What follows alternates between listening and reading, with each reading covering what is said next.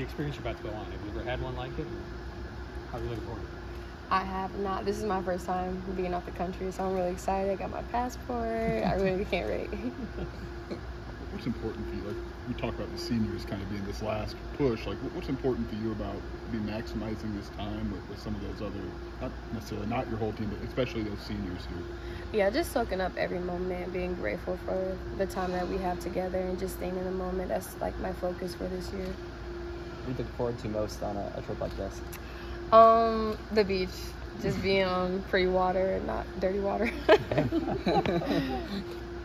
What kind of strides do you think you've made here in the off-season for you personally?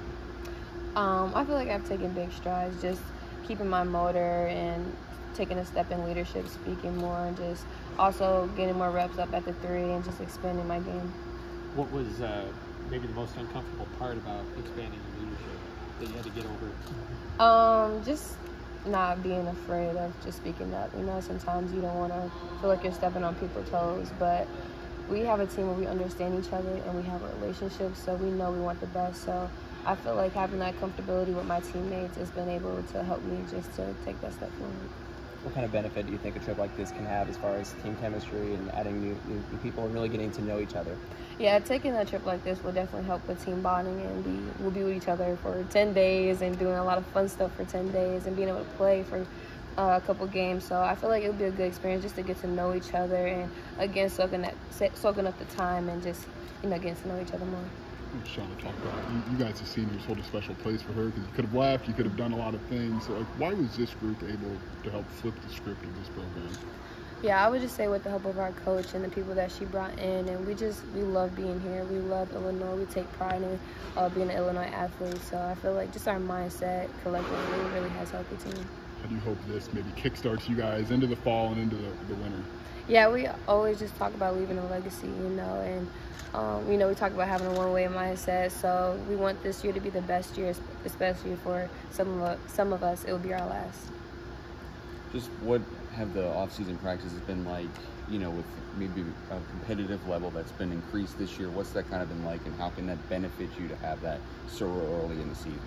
Yeah, every practice, every workout has just been about work, and I feel like we've been so competitive with each other when we play 5-on-5, but it's just been a lot of detail focused, and we want this year to be our best year, and we have freshmen and new people here, so we just want to set the stage high and just work hard.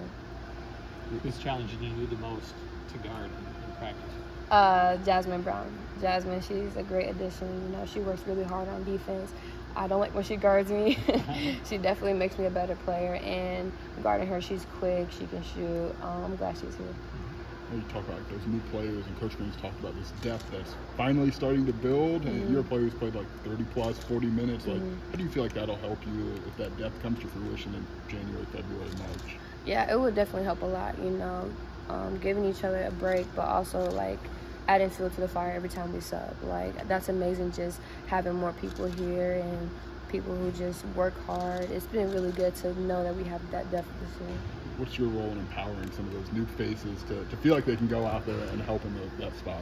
Yeah, just being competitive with them in practice and pushing them, like, don't go easy on me, I'm not going to go easy on you. And just encouraging them to, I encourage the freshmen, like, don't think like a freshman. Like, when you're on the court, you're a hooper, so just work hard, be your best. I've seen you out here a couple times just working on a three-point shot. What's that focus been like for you maybe in the offseason? Has been something maybe you concentrate a little bit more on? Yeah, just putting more focus and being more detailed and just growing confident in it. I know I can shoot 3 now. It's just continue up with those reps and, being comfortable for the game.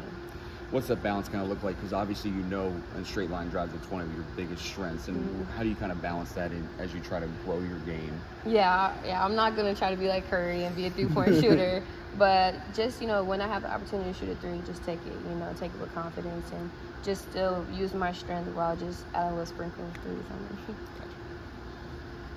Anything else?